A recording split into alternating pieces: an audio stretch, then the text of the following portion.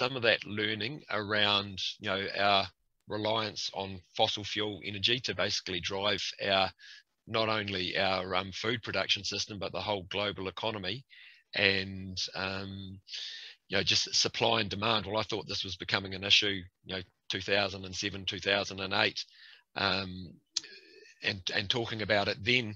But I guess that's when America got into fracking, and so they've managed to push out that peak oil discussion for at least another decade.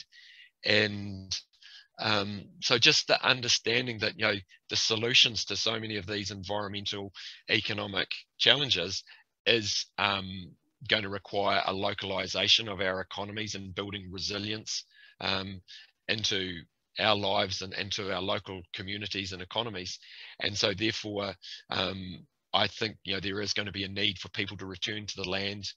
People are going to have to live closer to their food and be more involved with growing their food, because, over the last couple of 100 years with cheap, abundant fossil fuel energy, massive cities have grown, and it kind of makes sense to grow food in one part of the world and ship it around the place to the cities, and then take the waste away from those cities. But if we remove that cheap, abundant energy source, then people are going to have to get back closer to their food, and so that sort of led me to understanding that we're probably going to have more people living on our farm. We're a 600 hectare property, which basically is run by myself and a stock manager, Joshua White, who is working with us. And that's a lot of land, and to be really only supporting a couple of families.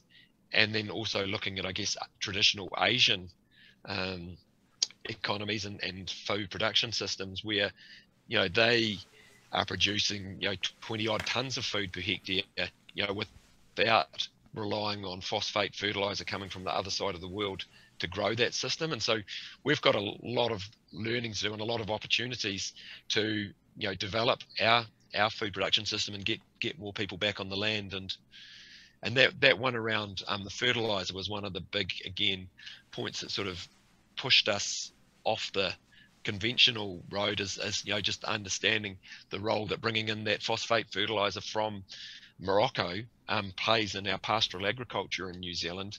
And while the ownership of that phosphate is debatable and questionable, just the energy involved in getting that finite resource to our country is just not a sustainable sort of system to base our food production systems and base the New Zealand economy on. And so how do we continue to grow food and care for the land without relying on those nutrients coming from the other side of the world?